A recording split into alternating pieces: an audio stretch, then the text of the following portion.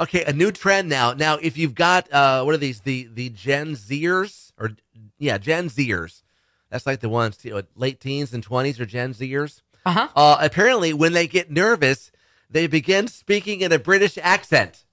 Yes, because they're trying to sound a bit more intelligent when in reality, they're trying to cover up their anxiety. Yeah. So apparently, a woman who works in tech said that she recently wanted to let her boss know that she's feeling burnt out. So without thinking, she said in a British accent, "It's affecting me mental health, in it."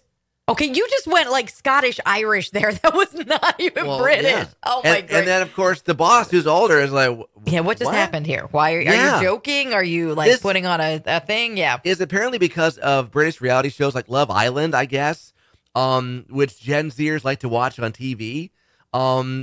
But not just mimicking people, I guess. Experts say there's a psychological reason behind it. It can be a way of softening what you're saying or separating your true personality from a situation. So in other words, a defense mechanism. Yeah, it makes sense. Because think about it. If you hear something with an accent, whether it's a bit of a southern drawl or something British or Australian from the land down under, it sounds a little more amusing, more interesting. So suddenly it's like, okay, I'm making whatever I'm about to say not as bad because you're like, wow, that sounded really cool. But wait, did you just say you're giving me 2 weeks notice? So if you're finding someone talking to you in a weird accent, anxious, it's because they're kind of nervous about it and they're Gen Zer. More info about this right now at the Yes FM Facebook, Twitter at 967 Yes FM, and the Mercy Morning page at yesfm.com.